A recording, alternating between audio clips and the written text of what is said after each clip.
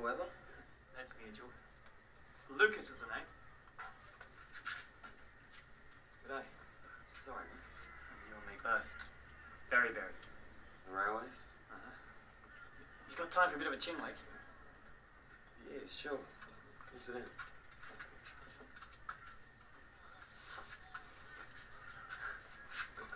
They reckon a bit of good Aussie tucker might improve matters a bit. Any new cafes in Collins Street? How would I know? Come off it, mate. The word is you weren't picked up in Timor. Right. You probably will, mate. Just wanted to hear a bit about the old joint. Changes, you know. They're what'll throw me. You'd have to talk to someone else, because I wouldn't have a clue. You are from Melbourne, though? Yeah, Ringwood. I'm from South Melbourne myself. It's a good spot. Close to the city, walk to the parks. Green sort of place, right in Melbourne. It's all in big trees. Nice, lots of shade. You know, I always reckon they should have planted some up around the shrine there. Look good, that would.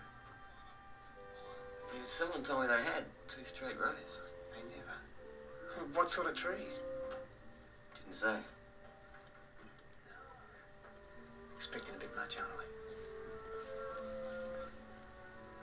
Well, this bloke reckons if you got off a tram in Swanston Street... By the town hall or further up? Oh, anywhere according to this bloke. Anyway, you look back towards the shrine. Now, you know all those waffles of trees along St Kilda Road? Yeah, I know. Yeah, all these new ones they've planted. They carry that line of green right up to the shrine. That'd be quite a sight. Tell you what, though. I'd give up seeing that for an eye full of a couple of our Sheilas. Waggling across the grass in their high heel shoes and long hair. Wearing them floaty sort of dresses. Fat jeans. Oh, I'd heard that most of the Sheilas are in uniform now. The full bit, hair an inch above the collar, flat shoes. There's a whole whack of them in the land army, the army, the air force and the navy. It's a disgrace they are. Comfort women. Just because the Japs take their time. Comfort women, that's what they are. Michael joined one of those outfits.